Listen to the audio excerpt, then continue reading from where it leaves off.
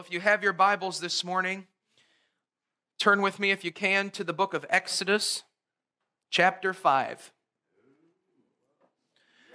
Exodus chapter 5, and I believe that the Lord has laid a word on my heart for the child of God today.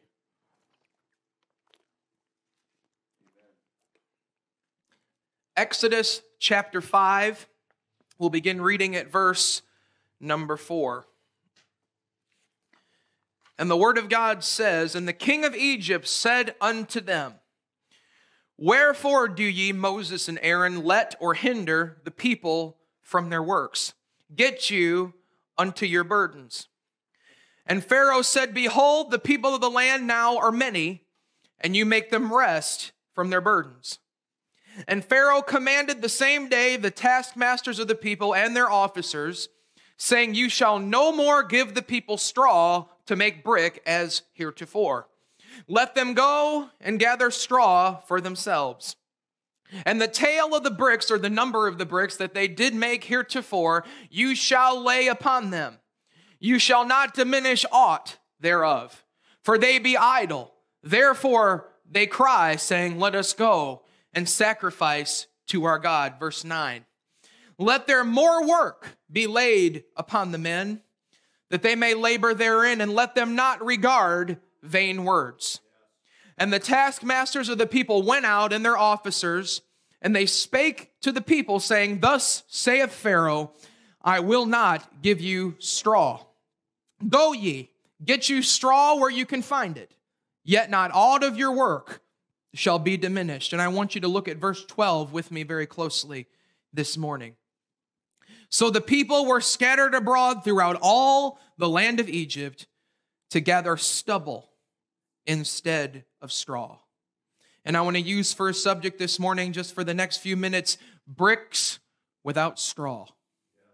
Bricks without straw. And what I believe the Lord has laid upon my heart to tell you this morning, that if there's anybody here that you know you're saved beyond the shadow of a doubt, but there's still a bondage of sin, there is still a bondage of the powers of darkness in your life, I believe that today is going to be the day when the chains are broken. Come on, somebody. And if you will hear the words of the Holy Spirit this morning, not only will you find the way of victory, but you'll be able to walk in it. You'll be able to not just get the victory, but you'll be able to keep the victory. And if there's anybody watching over the internet this morning, you know beyond the shadow of a doubt that you are born again and you love God with all of your heart, but yet you are still struggling with bondages of sin within your life. Jesus Christ is here to set you free this morning. Amen. Bricks without straw. Let's pray. Dear Heavenly Father, dear God, we thank you for your presence that we have sensed, that we've experienced in this house. Lord, we thank you for the souls that are going to say yes to Jesus and have said yes to Jesus as a result of the moving of your Spirit here this morning. Lord, as we minister your word this morning, we realize that within ourselves we can speak nothing, we can do nothing, we can be nothing. Lord, but I pray that for the next few moments this morning, that you would make my tongue as the pen of a ready writer. Lord, there is nothing that I can say out of my own mind or out of my own flesh that will be able to help your people. But Lord, if my tongue is touched by the power of the Holy Spirit, you will speak words of life, of power, and of deliverance to your people this morning. Guide my thoughts, guide my words, guide the direction of the remainder of this service, and anoint your people this morning under the sound of our voice, whether here or over the internet this morning. Lord, let freedom come to the soul that is bound. And we ask it in the name of Jesus. And everyone said amen and amen. We begin our story this morning with Israel in Egyptian bondage. And we all know the story about how they came to be in bondage. We remember back from the book of Genesis how the story of Joseph went. Amen. How that he was sold by his jealous brethren into Egyptian bondage. But God was with Joseph. And he raised him up despite being thrown into the prison, despite being a servant in the house of Potiphar. The Lord exalted Joseph and made him the most powerful man in the world outside of Pharaoh himself. And the Lord used Joseph. See, whatever the devil plans for evil in our lives, God, the Holy Spirit, can override the powers of darkness, and he can turn any situation around for our benefit. Because the Word of God still says, well, for all things work out for the good to them who love God and are the called according to his purpose. No matter what situation we find ourselves in, if we will not let go of the hand of Jesus Christ, he will bring us over every bondage. He will bring us over every negative circumstance. And if we humble ourselves under the mighty hand of God, he will exalt us in due time. Come on, somebody. Hallelujah. And God used Joseph's situation to save many lives because, as you know, there was a famine that hit that area of the world. And God really used Joseph in that position, not just to save lives, but to bring Jacob, who was a type of Israel as a nation, back into fellowship. And all that was a type, I'm not really preaching on this morning, but that was a type of one day when Jesus comes to earth again.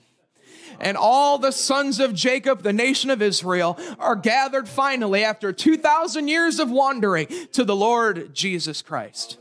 We all know the story of Joseph. But as we open the book of Exodus, the Word of God tells us, now there arose up a new king over Egypt, who knew not Joseph, meaning he had no respect for Joseph. He did not recognize Joseph's rightful authority. And instead of giving the children of Israel privileges as they have had in the land of Goshen up until this point, the Word of God tells us that this new king caused Israel to serve with rigor and with hard bondage. Now, many have taken this story that we've started with this morning and leading up to Israel's deliverance out of Egypt as a portrayal of the salvation experience, and that's true. Well, all of us used to be bound in the world, bound by the powers of darkness, and it was Jesus who set us free and made us his peculiar people. But really, if we are to take a closer look at the truest interpretation of the scripture here, Israel in bondage already belonged to Jehovah. Yes. Amen. Yes. Come on, did you hear me? Yes. When Moses and Aaron appeared before Pharaoh, they didn't say, let this people go, but God, the Holy Ghost, gave them the commandment to say unto Pharaoh, let my people go that they may serve me. Yes. So this isn't really a portrayal in the truest sense of a salvation experience, even though that can apply. Truly, it is a portrayal of sanctification, a picture of the people of God being held in bondage, even though they already belong to Christ, being held in bondage by the power of the enemy. Now, just as Israel was in bondage, even though they already belonged to God, many believers in the church today are in a similar state of bondage. I want you to understand what we're saying. There are believers who are struggling with sin in some way, shape, or form in their life. And I want to say at the very outset this morning that it is not the will of God for sin to have dominion over the life of the believer. Amen. The Word of God says, for sin shall not have dominion over you. For you are not under the law, but you're under grace. Yes. Hallelujah. These are people that truly are born again. They truly belong to God, and they can correctly be called the people of God, but yet they are still in bondage to sin. You may have made vow after vow after vow to God, saying, I'll never do it again. But yet every single time, no matter how much you fight, no matter how much you try not to sin or let that thing have dominion over your life, every single time you fall back into it. And let me say this morning, you are not a hypocrite for struggling with the sin nature. You are no hypocrite. Many times the devil will lie to us and say if you still have a bondage of sin in your life, that you really don't belong to Jesus at all, that you're just a hypocrite, that you should just wash your hands of the whole deal and quit. But you're not a hypocrite. You watching over the internet, you love Jesus. You've been washed in his blood. You belong to him. You here in the sanctuary, if it applies to anybody here, you belong to Jesus and he is your Lord and your Savior, but you're still in bondage to sin. And you're still in bondage to the powers of darkness. Why is that? Why are most Christians still in that position of slavery to sin? It's because they do not have a proper understanding of the cross of Christ regarding the sanctification of the believer. Did you hear me? You watching over the internet, you here in the sanctuary, have you ever had anybody tell you how to have lasting victory over sin? Have you ever? Hasn't anybody ever told you that the same way that you got saved, which was how? By faith in Jesus and what he did at the cross of Calvary, is the same way that you not only stay saved, but that you experience victory over the powers of darkness, how you grow in grace and in the knowledge of Jesus Christ, how you progress in your walk with God. It all comes through the same means, and it is Jesus Christ and him crucified. Now, I want you to understand this morning, if you do not have a proper understanding of the message of the cross for sanctification and thereby place your faith exclusively in Christ and what he did for you at the cross, in one way or another, you will be led into bondage. It's quiet in here. If you don't understand the role that the cross plays, and that's what we're here to tell you this morning. If you don't understand the role that the cross plays in your deliverance, if you don't understand the role that the blood of Jesus plays in your overcoming Christian life 24/7, let this poor preacher begin to tell you about it this morning. I got to say it this way. It's either the cross or it's bondage. It's either the cross or it's the dominion of sin. It's either the blood of Jesus or the powers of darkness will have the dominion over your life. Only the blood of Jesus can break the chains of darkness. Only the blood of Jesus. That was the entire reason that the Apostle Paul wrote the book of Galatians. You understand that? People that were turning away from the cross and going back into man-made law. And we're going to get into it here in just a minute this morning. But he told them in Galatians 5:1, stand fast, therefore, in the liberty, the freedom wherewith Christ has made you free, and be not entangled again with the yoke of bondage. I'm here to tell you this morning that if you don't understand the cross for sanctification, you will be led back into bondage again. I can't make that any clearer today. I don't know any other way to say it other than that way. You either have your faith exclusively in Christ and him crucified, or the sin nature is going to rule your life. There's no shortcuts around this. There's no ifs, ands, or buts to the gospel of Jesus Christ. It's either the cross or it's death. It's either the cross or it's bondage. And this lack of understanding about the cross, and I'm not meaning to demean anybody when I say that, but there's some things that sometimes we just don't know. Sometimes there's things that nobody's ever told us. But this is the reason why we have so many Christians in the body of Christ still struggling with alcohol, still struggling with drugs, still struggling with pornography, still struggling with lust. And again, I don't mean to demean anybody that may be listening to me this morning, but I'm just trying to be truthful. Let's be realistic about it this morning. That's why that no matter how hard you fight, you still, at the end of the day, when you sit in front of your television set, that you still reach for that can of beer.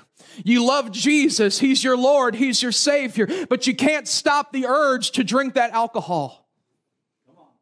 You can't stop clicking on those websites that show you pornography. You can't stop tipping the pill bottle no matter how hard you try. But I want to tell you this morning that bondage does not just apply to the vices.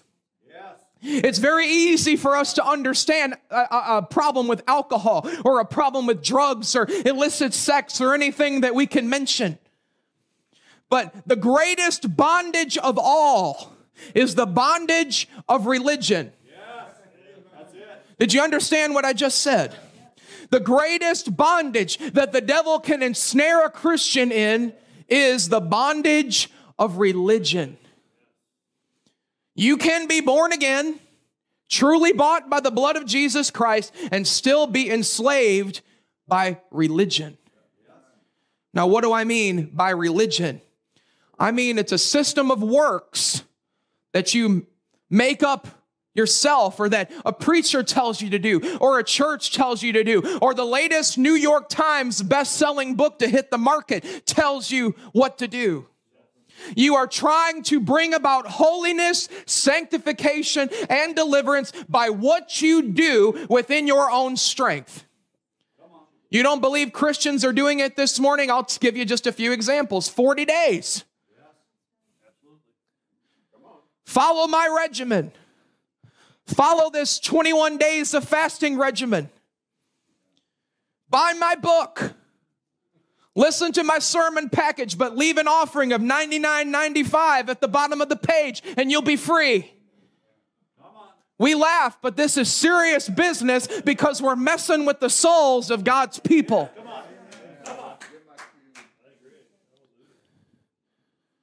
And it's crude, but I got to say it this way. There are stupid preachers and stupid denominations and stupid pastors and stupid church leaders that are telling their people, if you're having a problem with sin, you need to join the closest 12-step program to where you live. If you're having a problem with alcohol, then the answer for your life will be found in going to Alcoholics Anonymous. I'm here to tell you this morning that if you as a child of God ever entrust your salvation or your sanctification to the ways of this world and the ways of man, you are setting yourself up for destruction, because man cannot set free man. Only Jesus Christ, by the power of what he did at Calvary, can set you free. This is the greatest way that Satan keeps people bound. He takes advantage of their ignorance regarding the cross. Did you hear what I said? The devil doesn't play fair.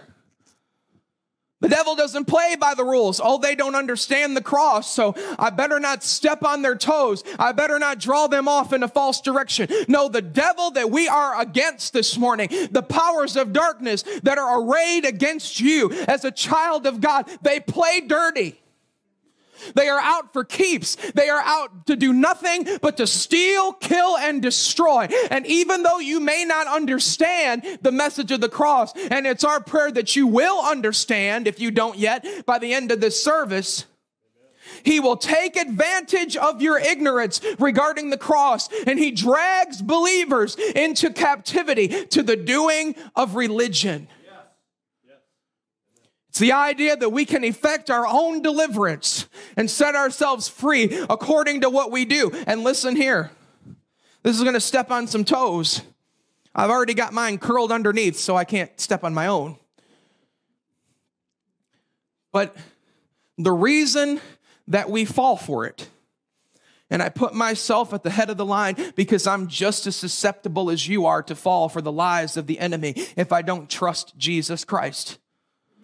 The reason that we fall for all of these schemes is because each of us have enough pride in our heart as a result of the fall that thinks that we can contribute something toward our sanctification. Uh-oh.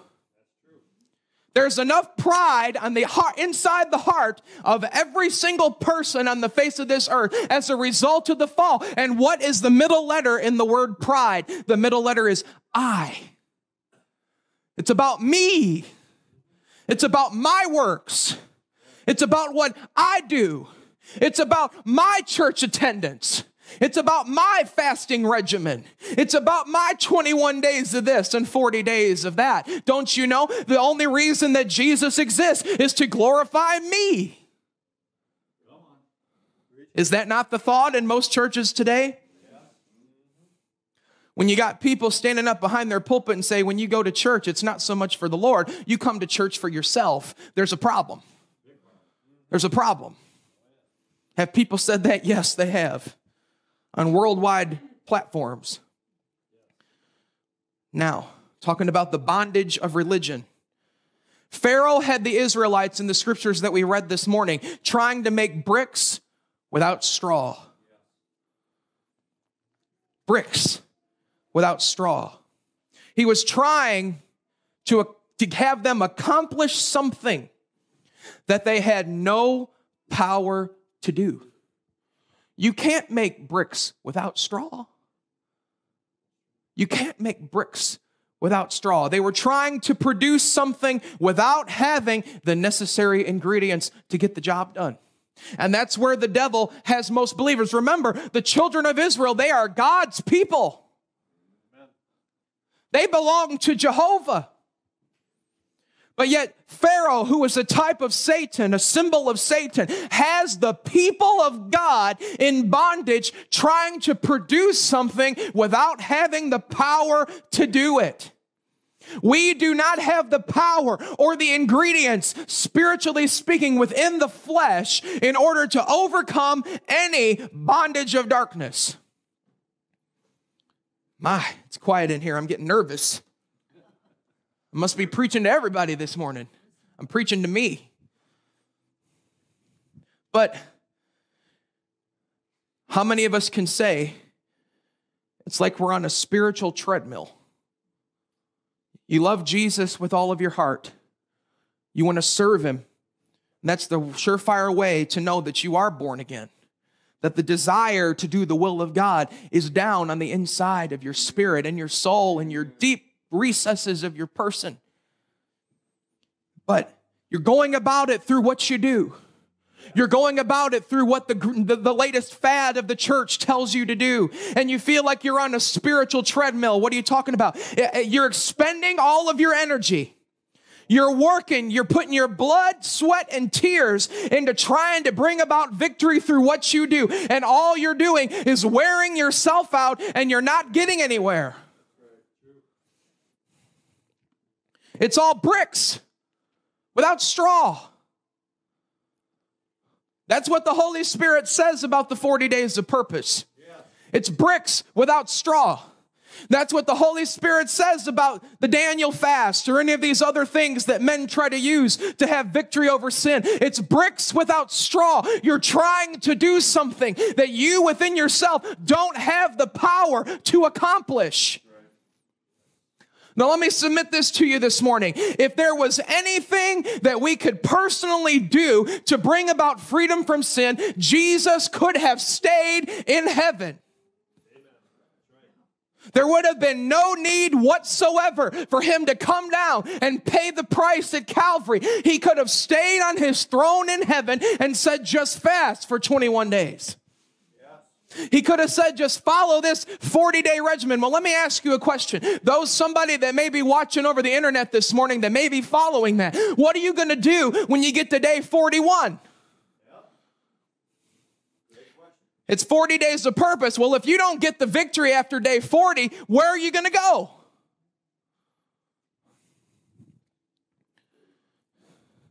Paul said it in Galatians 2:21. If righteousness or victory, you could say, comes by the law, meaning what you do through your own effort, through your own willpower, your own works. If righteousness come by the law, then Christ is dead in vain. That Jesus died needlessly. That Jesus died without purpose. But we should know by looking at the price that was paid for sin and how awful it was and what a tall price that Jesus had to pay at the cross, not only to save us, but to release us from the powers of darkness. Just by looking at that, we ought to know that anything that we come up with is nothing but bricks without straw. It's nothing. It has no power. It took the shedding of the blood of the Lamb in order to bring about the victory that we need. Paul said in Romans chapter 8, for what the law could not do, not just the law of Moses, not just the 10 Commandments, but any law that is passed down from man's wisdom, or by your church leadership, or by your denomination, or by the New York Times best-selling books that you're buying by the hundreds of dollars. What the law could not do, in that it was what? It was weak through the flesh. God sending his own son in the weakness of sinful flesh, and for sin, he condemned sin in the flesh. What the law could not do, what our works could not do, what our regiments could not do, Jesus did it on our behalf 2,000 years ago. Why don't we turn to Romans chapter 8 this morning for just a minute? I know I'm not trying to get ahead of the pastor. He'll hit this take 2 when he gets to it in his series. But start reading at verse number 7 this morning. It says, for the carnal mind, that mind which is trying to do something through its own energy, through its own works, is enmity or animosity or hatred against God. For it is not subject to the law of God, neither indeed can be. And look at verse 8. I want you to hear it this morning, everywhere where my voice is going. So then they that are in the flesh cannot. It says cannot.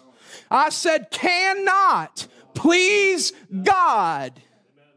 They that are in the flesh, they that are trying to work to get free, you cannot please God.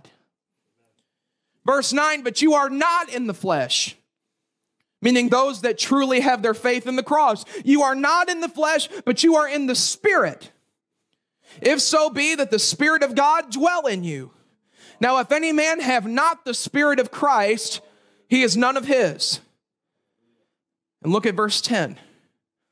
And if Christ be in you, the body is dead because of sin. You could say it this way in the Greek. The body is dead because of the presence of the sin nature. See, that's your problem this morning. You here in the sanctuary, that's your problem. The sin nature. That's your problem. Your problem if you're struggling with sin is not that you're a hypocrite. It's not that you're just playing church, even though some people definitely do. It's not that you have a demon spirit and you have to have it cast out if you're struggling with gambling or whatever the case. Your problem is the sin nature that dwells on the inside of us as a result of the fall.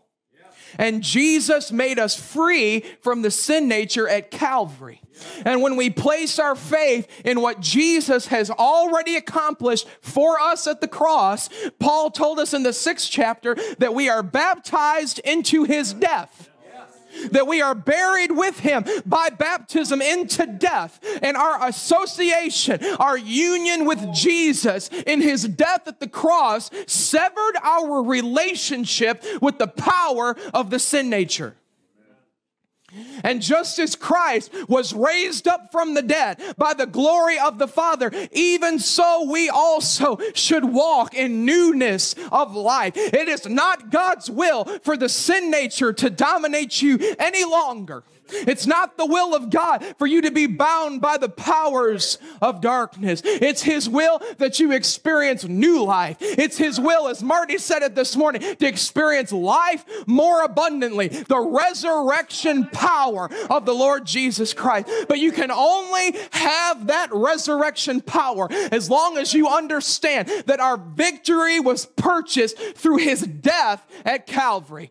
Because Paul said it in Romans 6:5, if we have been planted together with him in the likeness of his death, we shall be also. No questions, no strings left attached. If we are in the likeness of his death, we shall be in the likeness of his resurrection.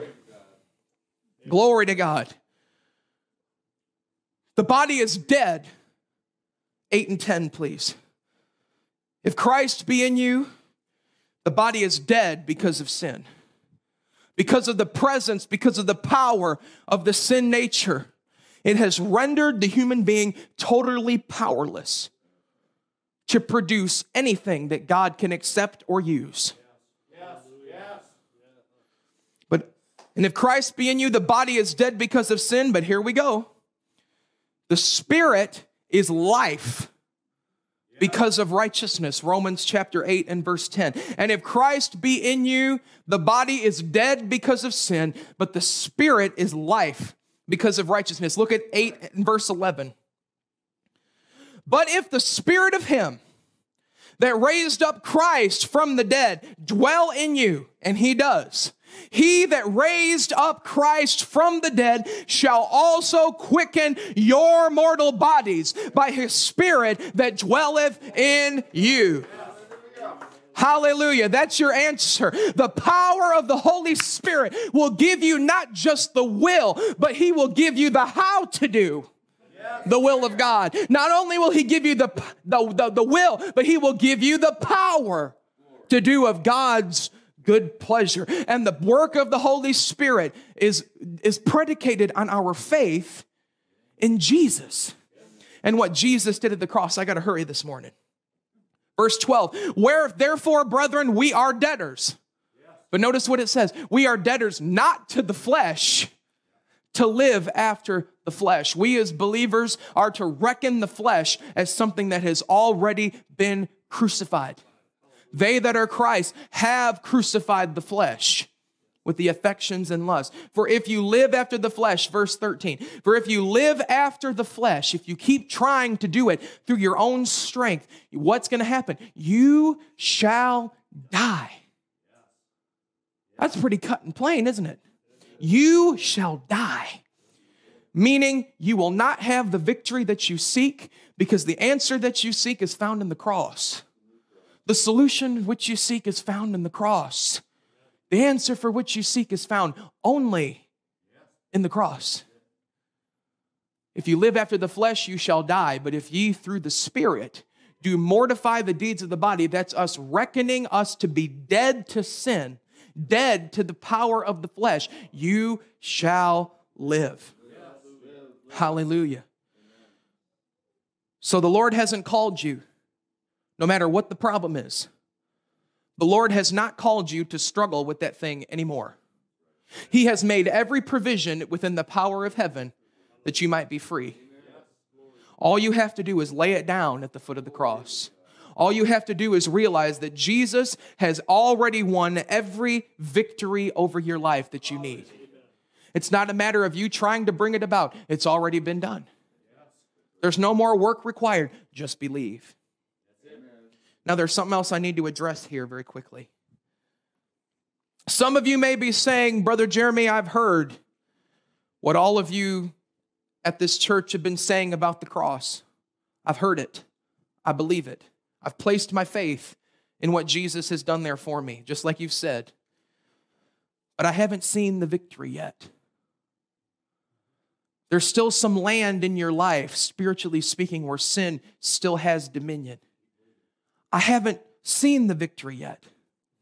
And not only have I not seen the victory, in fact, my situation has become worse. The bondage seems to be getting stronger than ever. You tell me that the answer is found in the cross. Why is the problem getting worse instead of better? Well, praise God, the scripture today has an answer for you too. Hallelujah.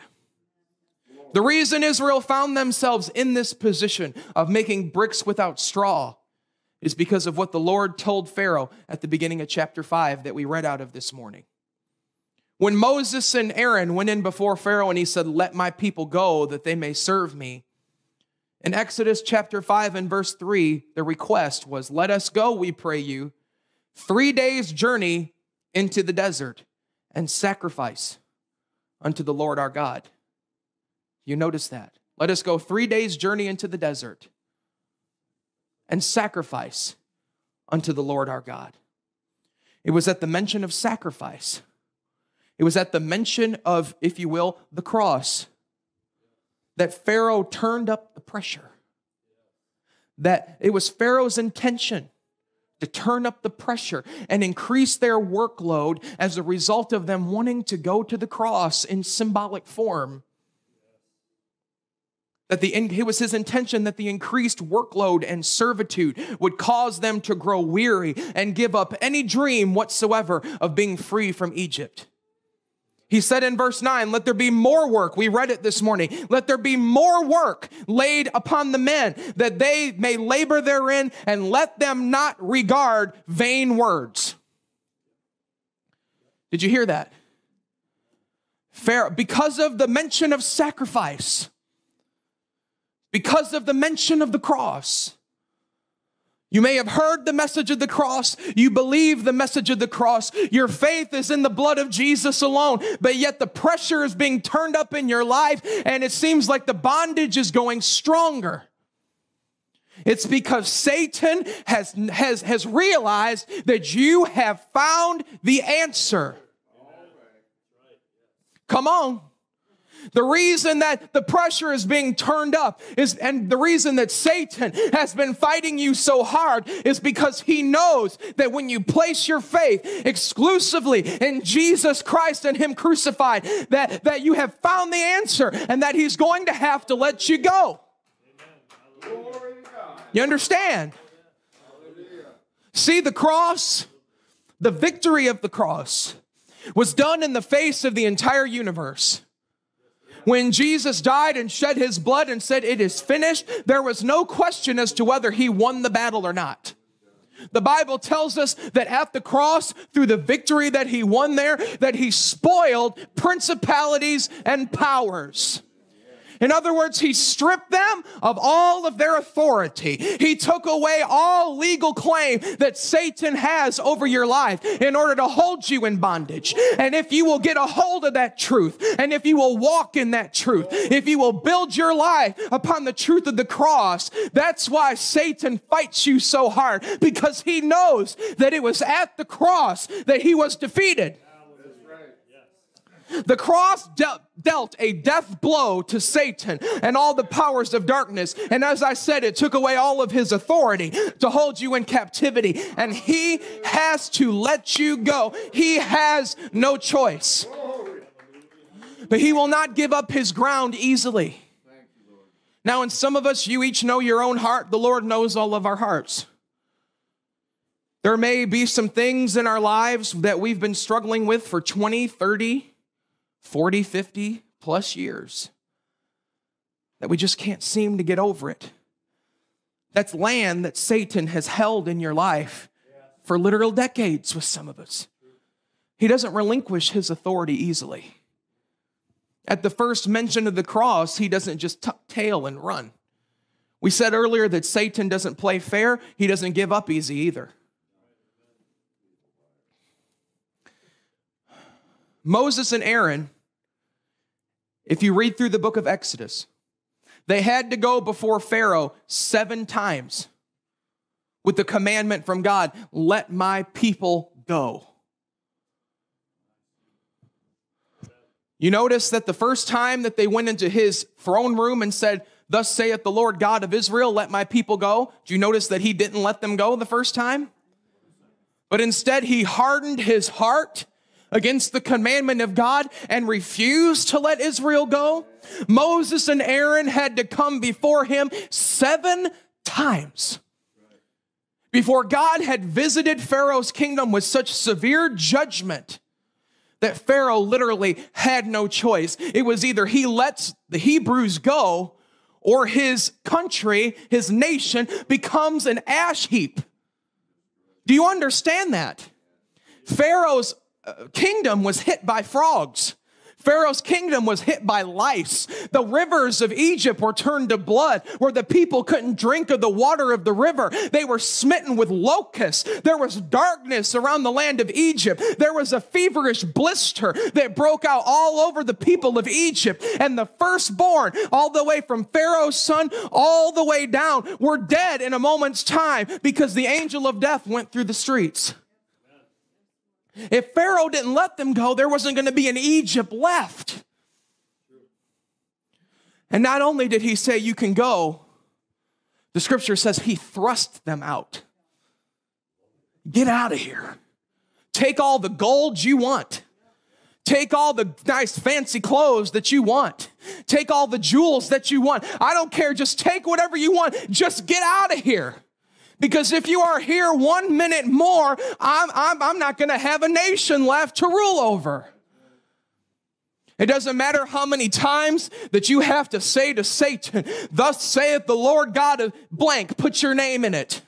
Thus saith the Lord God of Marty. Thus saith the Lord God of Doris. Thus saith the Lord God of Mike and Tammy. Let my people go. It doesn't matter how many times you have to tell Satan that he must let you go because of what Jesus did at the cross. Even if it takes you 7 times. Even if it takes you 70 times 7 times. Don't quit. Don't give up, because eventually, if you don't turn away from the right way, if you don't turn away from the way of the cross, the devil will have to let you go, and you will be free by the power of Almighty God. Worship team, come on back up here. Hallelujah. Praise God. I want to close with this. We come now to the night of Israel's deliverance. They come before Pharaoh 7 times. Let my people go, saith the Lord God of Israel. Pharaoh's in a position that he has no choice but to let them go. What did the Lord tell them to do? He said, take a lamb for every house. Inspect it. Make sure there's no blemish. Make sure there's no spot. Make sure there's no imperfection. Kill it. Take the blood. Strike it on the cross beam of your door and on the 2 side posts. And everybody go on the inside of the house and partake of the lamb. And when the angel of death passes through the streets, whenever he comes to a door where the blood has been applied, he said, when I see the blood, I will pass over you. Now notice, following up with what we've been saying this morning, that he didn't say, when I see your church, when I see your nice suit of clothes, when I see your works, when I see your denomination, when I see all that you have tried to do through your flesh. But what did the Lord say? When I see the blood, I will pass over you. And that night, the Lord wrought a great victory over the nation of Egypt, all those that had oppressed his people. And by the blood of the Lamb, Israel was set free. Amen. And they belonged exclusively to Jehovah. And all the powers of darkness were broken. Hallelujah. Now, as I said a few moments ago, I don't know the situation of your life. I don't know what you may be struggling with this morning, both here and over the live stream. But you know, and the Holy Spirit knows. And if we could all stand this morning for just a moment. Those of us, if you can stand, please stand.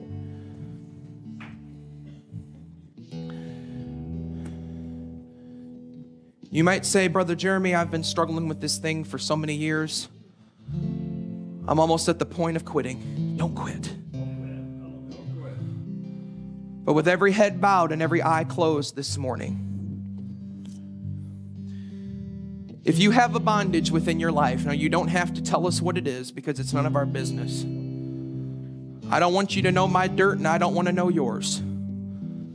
But if you're here this morning and you know beyond the shadow of a doubt that you are saved and you belong to Jesus Christ, but yet there's still a bondage in your life that you can't seem to get victory over, bring it to the cross today. The Lord hasn't called us to struggle with it. The Lord hasn't called us to fight against sin. The Lord has called us to only do one thing: believe. To fight the good fight of faith. That no matter what hell may throw at us, no matter what the devil may try, that no matter how hard we may have to fight to keep our faith where it ought to be, that we will keep our faith in what Jesus did at Calvary. If that applies to you this morning, I don't want us to be embarrassed. I'm not trying to make a spectacle out of anybody, because if the truth be told, every single one of us need to respond to this in one way or the other. We're going to pray with you. We're going to pray for you, because every single person in this house and every single person watching, you need the Holy Spirit to make you free from something. Whether it's jealousy, whether it's bitterness, whether it's unforgiveness, whether it's a prideful look, whether it's you have feet that are swift to shed innocent blood, you need to have the Holy Spirit set you free of something. And I want to open up these altars for just a few minutes this morning. If you have a bondage in your life and you still need freedom, I want you to come this morning. Don't worry about what anybody else is going to think about you. The only thing that matters is your relationship with God. There is nothing more important than you being free to serve Jesus Christ without any hindrance, without any bondage. I want you to come this morning. I want you to lay it down at the foot of the cross. I want you to spend a few minutes alone with Jesus. And I want you to give it to Him. Lay down the struggle. Come unto me, Jesus says, all ye that labor and are heavy laden, and I will give you rest. Amen. Let's sing it.